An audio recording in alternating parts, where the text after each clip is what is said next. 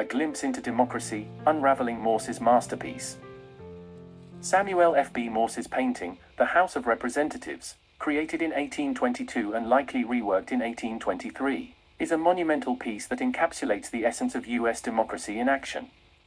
The artwork is housed in the West Building, main floor, Gallery 62. Morse's painting is a grandiose depiction of the House of Representatives chamber, illuminated by lamplight before an evening session.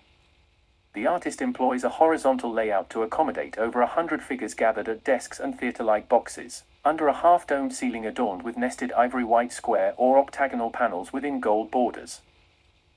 The painting captures congressmen, staff, Supreme Court justices, press and visitors during an active session. Each individual was meticulously painted by Morse during his 4-month stay in Washington. Chief Petaleshero from the Pawnee Nation is notably isolated in the visitors' gallery to our right, a poignant representation of the oppression and displacement faced by Native Americans.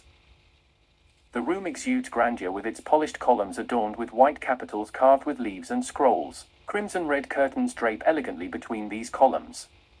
A 3-tiered chandelier near the center illuminates this majestic space where men are engaged in discussions or solitary reflections. Morse's attempt to glorify U.S. democracy is evident through his detailed rendering of architecture and people. However, it did not garner significant attention during its initial tour in 1823. Despite this lackluster reception at its unveiling, modern art enthusiasts can appreciate Morse's intricate detailing and symbolic representations embedded within this masterpiece.